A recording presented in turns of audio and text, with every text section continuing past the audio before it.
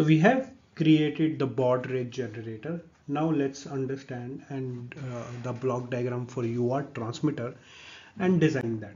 Okay, so for a UART transmitter, see what it will be getting. It will be getting a 8-bit data or a bus data, parallel data. It will also have a clock, and there'll be some sort of indicator saying, okay, my TX data is ready, TX start, that I have sent data on this bus. Now you start transmitting it. Internally, it will have a buffer.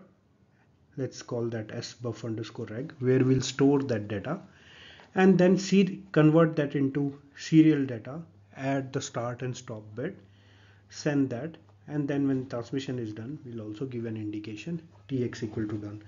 Okay, so we will have to follow this protocol as we had seen earlier and create this. So let's understand, start writing the FSM for it, and then basically start creating the block diagram and FSM, and then write RTL for this. So now let's create the FSM for this UART TX. So initially, basically, we don't have any data. Our data is not started. So we are initially in idle state. There is nothing. So in idle state, basically, we will drive 1 on this line, which is to mean idle state. So our TXD is 1. And our transmission is not done, so we basically drive TX equal to TX underscore done to be 0. But this is our main line TXD. Our transmission is not done, and basically we are driving this to an idle value, which is 1. So now we are in idle state and TXD is 1. There is nothing happening on the line, and we are just driving that. Now in the idle state, there are two things which can happen. Okay, so someone basically sends data on this line and says TX equal to start. At that time, we have to get started and start figuring out how to send this data. But till we get this signal TX equal to start, that means data is not ready, we have to stay in this state. So as long as TX start is 0, nothing changes. We stay in the idle state and keep sending TXD equal to 1, which is an indication of idle state. Now, when we get TX start equal to 1, that means your data on this bus is ready. At that time, we will indicate first add a start bit. What is the meaning of that? We will create a start bit for sending the data. We have got this 8-bit data which we need to send, and we have got indication that that data is ready. So then we will first indicate on the line which we are sending the start bit, which is we will pull down this to 0. So we'll say TXD equal to 0. And at that time, basically based upon our pulse signal, we are getting a tick. At that tick only we have to send data. We will take the data which is there, which is given on the bus, and we'll store that into our buff register. We have stored the parallel data we received, and we received this data because TX start was 1. Now we will store that data into our register, and basically now we are in the start state, that we have sent the start bit and we have stored this data into our tick.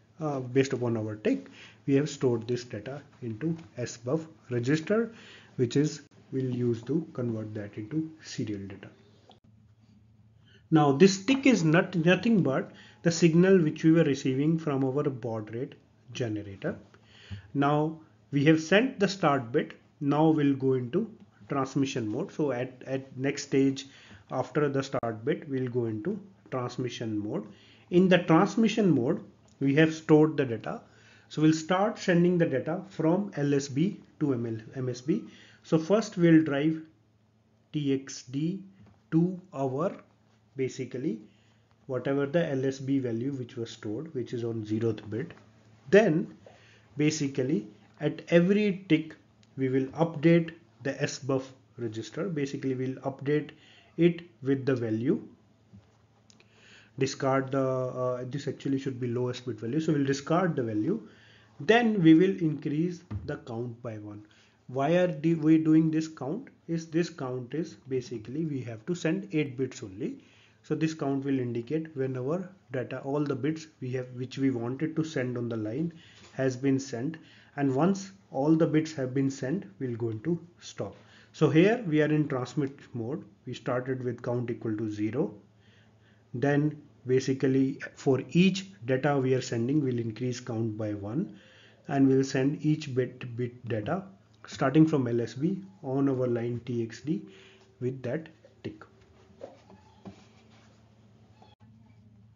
So we will basically, when we are in transmit state, we'll keep sending each of the bit and keep increasing the count, and we'll increase the count on tick because we want to send the data at the baud rate, not at the clock we are getting.